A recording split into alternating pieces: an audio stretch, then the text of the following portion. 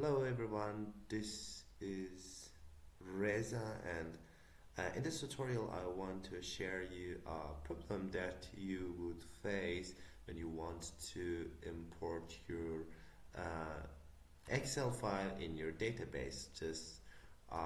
Let's first make a database, like I want to name it sample DB, and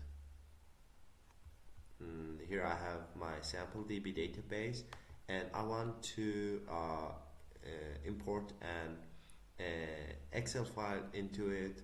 But when I am doing it, you might face this same error. Look, here I choose Microsoft Excel, and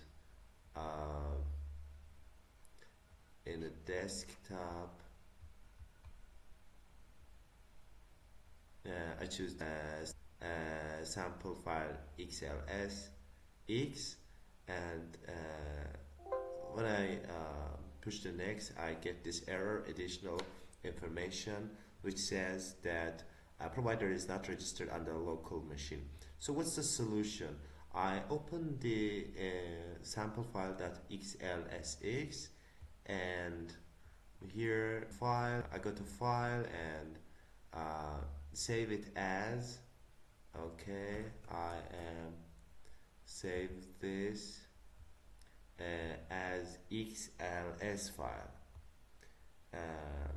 Excel 97 2007 XLS, and I save this as a XLS file. Then I go to the here, and again I try importing new Excel file. I put next. Here I choose Microsoft Excel, and in a brew section I will choose XLS file instead of choosing XLSX file.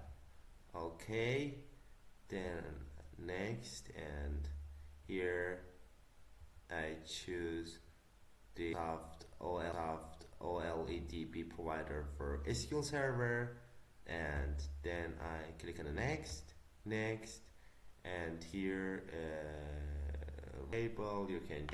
you can choose any name you want.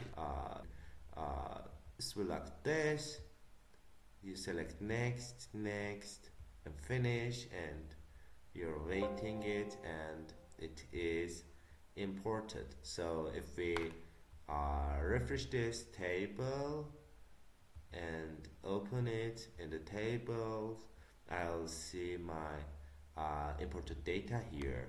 So let's see the first rows of it, and you see that our table has been imported to SQL Server. So thank you for watching, and don't forget to like it if it's useful for you. Bye.